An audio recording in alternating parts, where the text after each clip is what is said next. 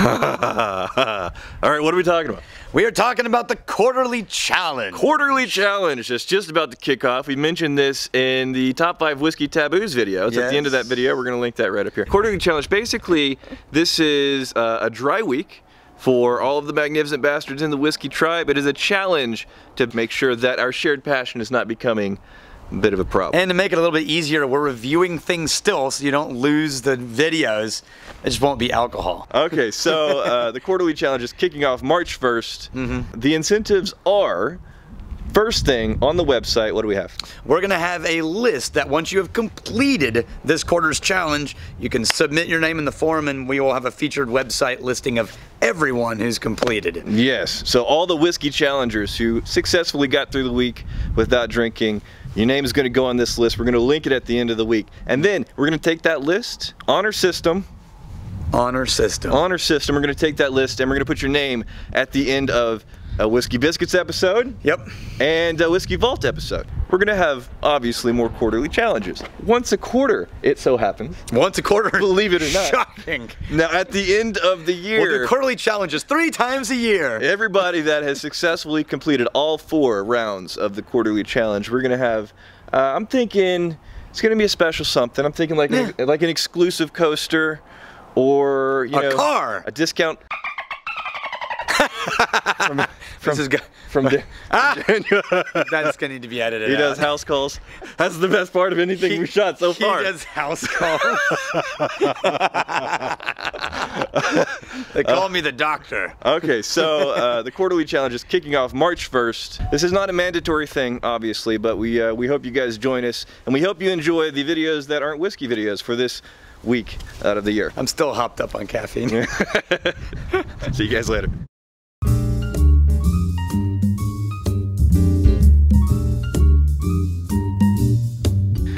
Okay, welcome.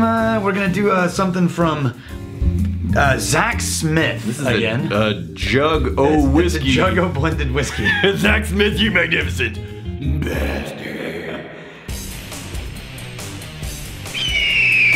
Now remember we're always saying, you know, we can't always do expensive stuff because what's the guy always saying? Bottom shelf matters. So this is a Duncan Taylor Blended Scotch in bulk that Zach swears. It's like those old-timey moonshine jugs. Yeah, with the finger, just flip it over. Yeah. Zach swears this is the best budget whiskey on the planet. Now remember, Duncan Taylor makes one of my other favorite blends, which is Black Bull. Ooh, very sweet, kind of strawberry-y. Yeah. But like a strawberry, what are those chews used to, fruit roll-up, like a strawberry fruit roll-up, kind of waxy I don't know strawberry. if I would say if it was that sugary sweet with artificial strawberry. What is that? There's something there. Oh, sponge cake. Like angel food cake.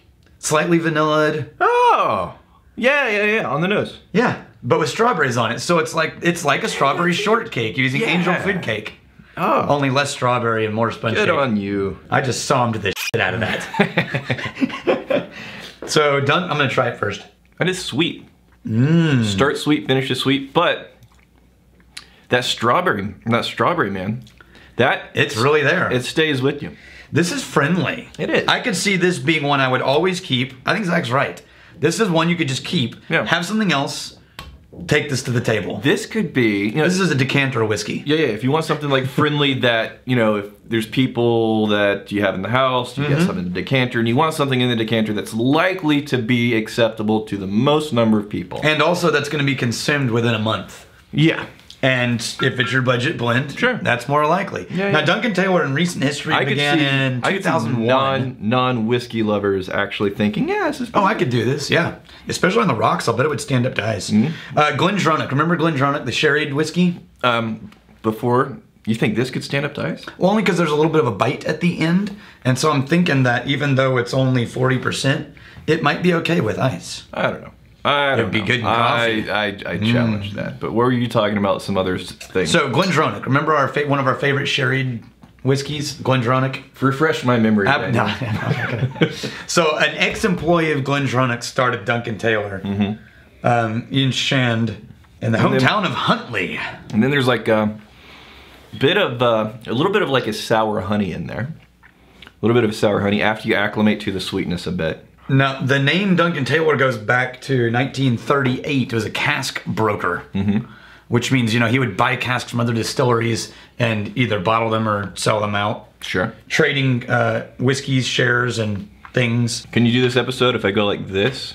No. Why are you ruining that for me? I went to a lot of effort to take these notes and no one realizes. Yeah, just the okay, command only people who watch this episode are gonna know one of my secrets. You ready for this? It looks like you're concentrating. It looks like you're really thinking. I'm thinking about the whiskey in my glass, which I am, but I'm also looking straight down onto the piece of paper that has all of my notes about my research on this Did whiskey. I just out you? You totally outed me. I thought it was totally obvious. The thing is, I'm not good at memorizing scripts with 4 a week with 1 day's notice. Yeah. So I've got to have shit written down. So why don't you memorize all the comments beforehand, amateur. Rex? I get these like 30 seconds. Hey, that's not my fault. We have it is. You print these at the same time you print those. No, I have no idea what you're talking about. So Duncan Taylor does a bunch of blended stuff. That's really cool, right? Right. But they also do things like this: Dimensions. Okay. Which is special edition single cask releases 23 years of old distilleries. Or this is Linkwood, 23-year-old Linkwood, also by Duncan Taylor. Fine. As a matter of fact, Duncan Taylor, I was about to get a glass. As a matter of fact, Duncan Taylor is one of the companies I wanted to model V. Weiss Whiskey Company after. Okay. Which is one of the brand names for our distillery. There's 2 brand names. Somebody asked us. Yeah, they did ask this. We don't really talk about the distillery that much because, you know, because it's not ready. We got a roof. Oh yeah, we did get a roof. V. Weiss Whiskey Company or Whiskey Distillery. That's good. That's the name Try that. One of Daniel's ancestors. Yeah, the Weiss family is related to me. My dad's side of the family founded Beaumont, Texas, among many other things. There's also going to be a second brand. They had nothing to do with whiskey, by the way. A second brand made specifically with the whiskey tribe in mind. Yeah. And the way that the methods they're using and the kind of products that they're making are going to be very different. But we have a Velvet Glove brand, which is what we're referring to it as, the Stu Weiss, and then the Tribe brand is coming soon. And the funny thing was, someone asked me, you know, you guys shit on all these made-ups, on these fake stories of whiskey origins, trying to tie their name back to somebody they've never actually worked with, right? Like Elijah Craig or something. Damn. I know. Damn. But what's funny is, the V. Weiss family, the Weiss family, had nothing to do with alcohol ever in the whole history of the family, as far as I can tell. Right. And a lot of them were teetotalers. Yeah. So we just made up a story completely out of thin air and attached it to the name V. Weiss because I thought it was funny and it was more interesting than nothing. So at the bottom, there's this whole, if you go to the bio page, it tells this whole story of Valentine Weiss. And at the bottom, there's an asterisk that says, some of this story is true.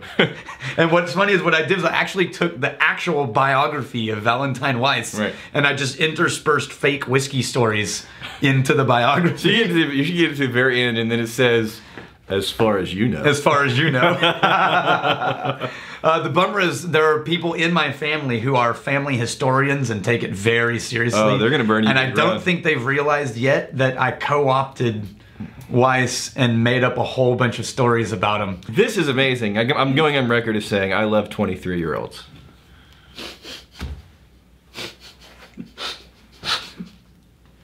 Damn it, Rex. Do you not? Do you not? I love 23-year-old whiskey. You need to clarify. It's a whiskey show. All right, this is going off the rails. I propose that we move on to a gift. All right. From Burley Mullins. Burley Mullins. Well, you get that Niall, Lynch. Dear Daniel and Rex, could you please explain what malting is and how it is done? It's something I haven't actually understood for a long time, and you mention it quite often. Sorry for sounding like a major plebe.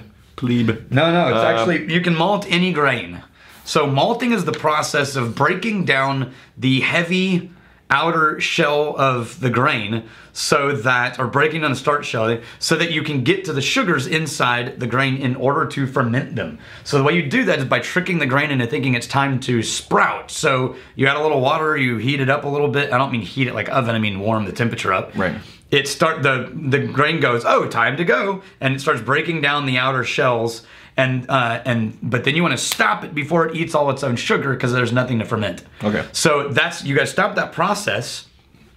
Traditionally in Scotland, that was done with smoke, peat smoke. Okay. That's where peat smoke came into the process, was to freeze the malting process before it ate all the sugar in the grain. So they did the water and the warmer temperature, and then they stopped it with smoke. And now you don't need that, so you can have unpeated malt whiskey, because you can use gas heat or other things. But you can malt any grain. It just makes it easier. Now a lot of time what happens is you'll have malted barley in a mash bill, because malted barley kicks off the yeast eating process faster. Sure. And so it helps aid the process of getting access to all the other stuff that's in there. Yeah. Just kind of jump starts everything. Yeah.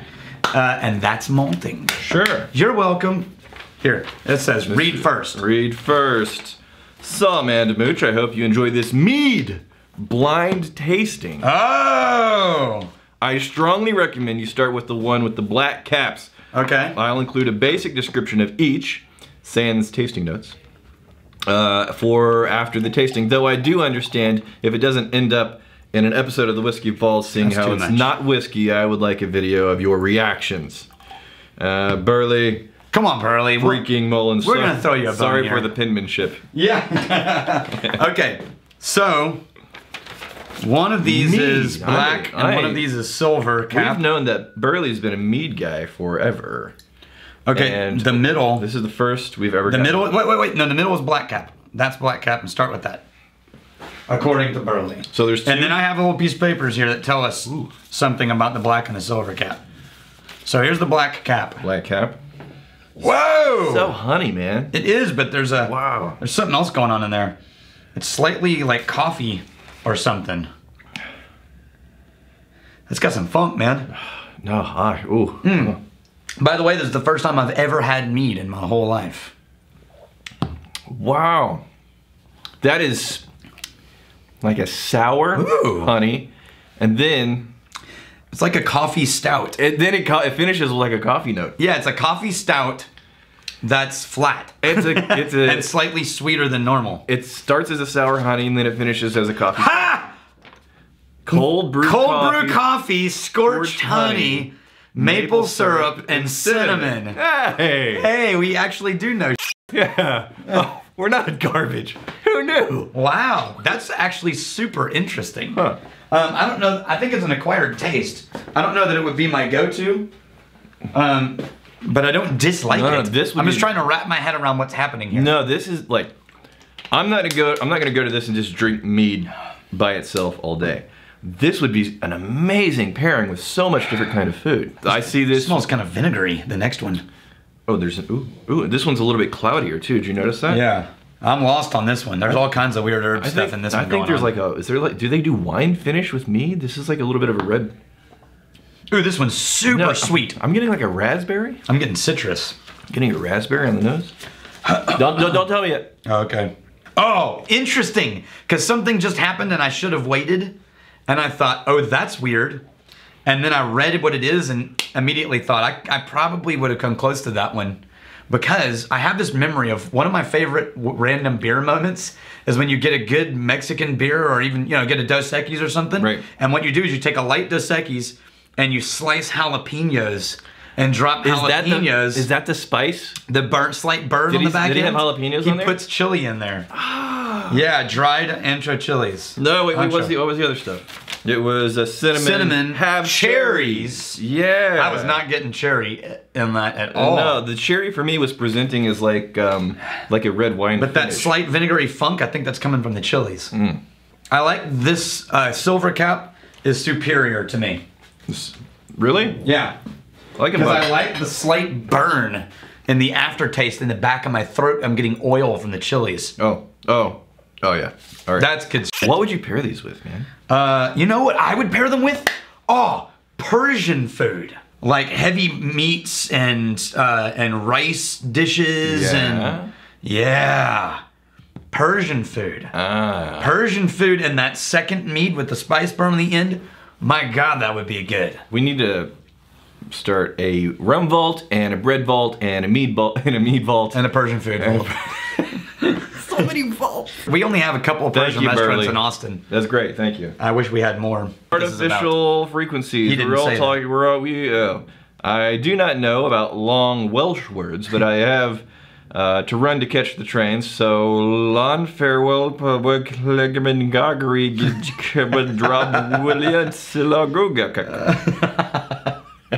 That was on the episode we were talking about how the Welsh language has no vowels. And, it's like, and they're really long. The translation is... It's like, I don't know where we're going. The translation is, hey. Or the translation is, the red train. Which train you're taking? The red line. All right, here's to fighting, stealing, and drinking. And by the way, wait. Sorry. Tomorrow starts... The quarterly challenge. The quarterly challenge of no drinking for the next week, 7 days. So count them. If you don't watch our second channel, we're going to link an episode up here to give context for how we got to the quarter challenge. For a week, the community is not partaking in the alcoholic beverages. Yes, so for the next week, Whiskey Vault is going to be only non-alcoholic content. Right. So obviously it's not mandatory, but we're inviting everybody in the Whiskey Tribe, all the magnificent bastards, to take a week off just to make sure there's not a problem creeping up on you. And yeah, we're gonna review some other stuff. There we go. Here's to fighting, stealing, and drinking. If you fight, may you fight for a friend. If you steal, may you steal a lover's heart. And if you drink, may you drink with us. Hey, thanks for hanging out with us in the Whiskey Vault. Don't forget to throw in a like, hit that subscribe button on the bottom right, and drop a question or comment down below.